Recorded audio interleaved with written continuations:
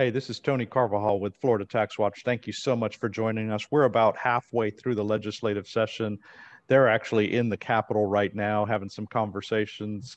And we thought that we'd take a moment just to catch up on where we are in the budget. And joining me, fortunately, is one of the state's top thinkers on the budget and our senior vice president at Florida TaxWatch, Kurt Wenner. Kurt, thank you so much for being here this afternoon.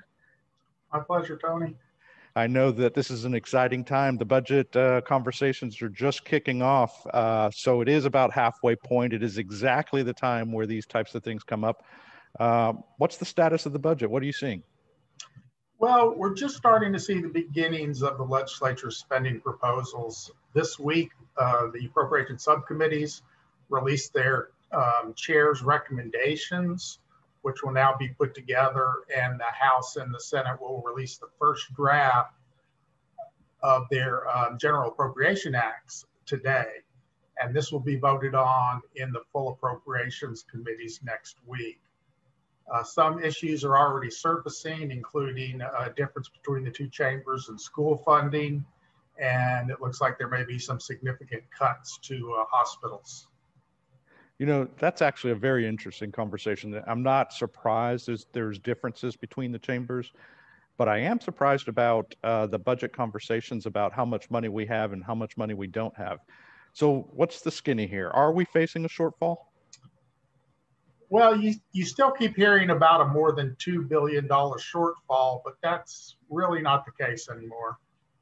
The money from the last federal stimulus package allowed us to avoid a deficit last year, and we actually carried $6 billion in unobligated revenue forward into this year. The last estimate shows that we would still have $2 billion in cash reserves left after funding the current budget, which was passed by the last legislature. But since that federal money is one-time revenue, there is currently a $1 billion shortfall in recurring appropriations. There's plenty of non-recurring revenue to fill that hole, but that doesn't bode as well for the long term. But that too could go away as the next revenue estimate, which will be what the legislature bases the new budget on, is coming soon, probably in the beginning of April. We already know that in the last 2 months, actual revenue collections have exceeded the previous estimate by $580 million. That's money that in the bank, and it also means that we may see a large increase in the next estimate. And then there's the new federal stimulus package. That's a lot to digest there. So I'm looking forward to that economic estimating forecast that's coming out. It's just shocking to me that we have done as well as we have given the pandemic, but that really talks about the engine that is Florida. But you ended on a really interesting note there, the federal stimulus package. Tell me about that federal aid. What have you heard about how we plan to use that? Well, the state is going to see $10 billion in direct aid from the American Rescue Plan. Local governments in Florida will get another $7 billion. And that is only the direct government relief funding from what they're calling the Coronavirus Relief Fund. It goes directly to governments. But Florida schools and universities will get billions more, and even more money is going to flow to the states, both to governments, public entities, and individuals. How we're going to use that $10 billion in direct aid is far from certain. The House and the Senate have largely avoided directly working that money into their early budget plans, but the House has said that its recommended school funding increase is funded entirely with expected federal funds. You know, there are restrictions in the federal law how the money can be spent, but much of it is vague, and states are waiting for guidance from the U.S. Treasury, just as we did back with the CARES Act. The money can be used to respond to the health emergency or its negative economic impacts, and that includes providing assistance to individuals, businesses, organizations. It can also be used to provide premium pay to essential workers. And capital investments like investing in water, sewer, and broadband. And one difference from the CARES Act is this will allow the states to use the new money to replace lost revenue resulting from the pandemic. they're gauging that on the loss from the last full fiscal year before the pandemic hit. So if you look at that, Florida has about $2 billion that we can likely use for anything. Florida will probably get half the money in the next couple of months, but it'll likely be after the session ends. The other half could come as late as a year later. We'll see how much the legislature wants to deal with the new money, if they want to do it now or wait. The governor has kind of suggested that they should wait, which might not be a bad idea. I hope that they don't try to spend all that money immediately. We have until the end of 2024 to spend it. So even though it's non-recurring money, we can kind of make it recurring by spreading it out a little bit. The governor has offered some recommendations for the first payment. His two big recommendations are $1 billion for his proposed Resilient Florida grant program, which would provide grants to local governments to to fight flooding and to add resiliency, and also to increase water quality. There's also, he wants the $1 billion to set up an emergency management response fund, which would be kind of a reserve fund to be prepared for the next emergency, which is a very good idea. He also wants to invest in transportation.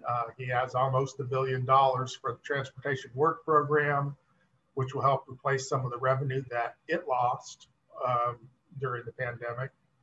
Another $250 million to seaports, and $50 million for the Economic Development Transportation Fund, which actually incorporates a longtime Florida TaxWatch recommendation to come up with a better competitive process for selecting these transportation projects, these local, usually member project funds, instead of just having the legislature choose from member requests and putting in whatever they want in the budget. So hopefully the legislature will take up the implementing language for that. They haven't shown a desire to do that yet, but we're holding out hope. Governor also wants to give direct payments to first responders, also fix our reemployment assistance program, and increase funding for economic development programs, such as another $50 billion for Visit Florida on top of its current $50 million spending, which is something Florida TaxWatch strongly supports. The legislature has hinted at some potential uses. They're talking about increasing reserves. It looks like they're moving forward with the Resilient Florida program, an emergency fund. And the Senate has also mentioned things like to consider increasing Florida's very low unemployment compensation benefits. Now,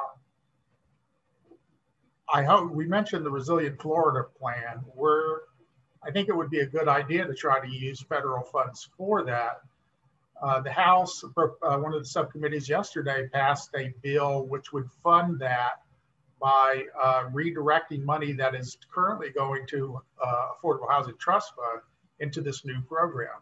It would basically cost the affordable housing funds about $280 million a year. Florida TaxWatch is opposed to that. We've called for them to quit sweeping those trust funds, as there's a pretty big affordable housing crisis in Florida. This basically institutionalizes a $280 million sweep from those trust funds.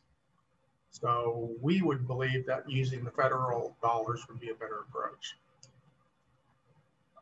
I think that some people would like to use some of that money to provide tax relief, although the American Rescue Plan appears to prohibit that. Yeah. It's unclear. Attorney General Moody has joined with the other AGs to object to that and has asked the Treasury for clarification on whether or not that can be used for tax relief or what constitutes tax relief. So that remains to be seen. But that's what so far the conversation has been about using this federal money. Kurt, there's a lot that's going into that federal money discussion and the budget discussion. It's been a busy week, as you know, here at TaxWatch. We started the week moving forward on a bill that dealt with water safety, and we're talking about e-fairness and the Wayfair decision this week, the COVID liability shield, broadband, the digital divide, telehealth. We're up to our ears in issues, but that update on the budget and what's coming ahead is really important because, as you can see right behind me, it's starting to get close. Only 35 more days to turkey season here at Florida Tax Watch. So pretty interesting conversations ahead. So let's wrap this conversation. I appreciate you getting on really quick with me on this call, but what are you watching over this next week? What should we be paying attention to? Well, the immediate focus in the next week or so is going to be the new budget proposals. Can't wait to see those actual PCVs and the appropriations, and we want to get deeper into those. I've looked through the spreadsheets from the appropriation subcommittees, and it appears like the pandemic hasn't reduced the appetite for member projects. There seems to be a lot in there, particularly this early in the process. So we will definitely keep an eye on that. Next week also could see the final passage of a longtime TaxWatch priority and recommendation to finally implement e-fairness to collect remote sales on sales taxes on remote sales, which will shift the burden of collecting and remitting that tax from the consumer to the seller. This has a lot of benefits for Florida, including leveling playing field for retailers, helping to avoid Florida consumers from all of a sudden facing tax bills and tax collection actions. Another thing is it'll bring in about $1 billion a year in extra dollars, and that money is currently planned to be used to help replenish the Unemployment Compensation Trust Fund, which was decimated by the pandemic. This is also a recommendation from the Florida TaxWatch COVID-19 Taxpayer Task Force. And so we're glad to see that they're going to try to avoid what would be a huge increase on virtually all businesses in the state by replenishing trust fund and getting it back to pre-pandemic levels. Another kind of a small issue that everybody missed in the e-fairness bill was they added a new proposal that is another longtime TaxWatch recommendation. It's a taxpayer-friendly proposal that will switch from our current, what they call the bracket system for calculating sales tax, to a rounding system, which certainly is more precise in the way it should be. We've been recommending that change for many years because the current system basically overcharges Florida consumers tens of millions of dollars every year. And it turns out that a lot of times it's not really 6% because of how the bracket system works. And the last thing is we're holding out hope for a new Seminole Compact, but it looks like it may be too late in the session to get that done. So it appears the state will continue to miss out on hundreds of millions of dollars that it used to receive from the tribe. We're hopeful, but it's not looking good. Kurt, it's only week 4, and that's a mouthful already. This is when things really start getting interesting in the legislative time. I just want to remind folks that are listening and interested in this that they can go and follow your legislative updates out on our website, floridataxwatch.org, or they can receive emails about the Budget Watch, which we'll send out. Actually, if you're on the website, floridataxwatch.org, what you can also look at is all of our past research. You can find the COVID Taxpayer Task Force recommendations, the roadmap. You can see the economic commentary we just put out last week on Medicaid. There's rich resources on all of that. Or, as you can see on the screen, our emails are on here, and we love hearing from our members. So if you want to be part of the conversations and make sure that we're focused on all the right things, or you want to invest your time, talent, or treasure in the directions that we're headed for the future of Florida, that's exactly what we want to hear about. Let me close with this. I know that we're going to get a chance to get back together next week. And one of the things I'll probably be talking about next week is this data privacy bill and the economic impacts that that's going to have. But just a little early. We're doing some analysis on that. I'll share some of that with you next week and all those that are listening. But I just want to remind folks, we're only 69 days away from TaxWatch's spring meeting. So hopefully we'll be meeting live in Orlando, face-to-face, and having our policy conversations and plannings for next session. Kurt, always a pleasure. I know it's a mouthful to cover all these budget issues, and next week and the week after, it's going to be even more interesting and complicated. And looking for you to make sense of it for me and for everybody else in Florida. So thanks for your time today. Look forward to catching up next week. Thanks, Tony. You know, I'll talk about this anytime you want. I know you will, and that's why I enjoy our conversations. I think it's going to be a great time, and happy spring to everybody in Florida. Enjoy the Holy Week and holidays that are coming up, and we look forward to catching up with you shortly. Thanks.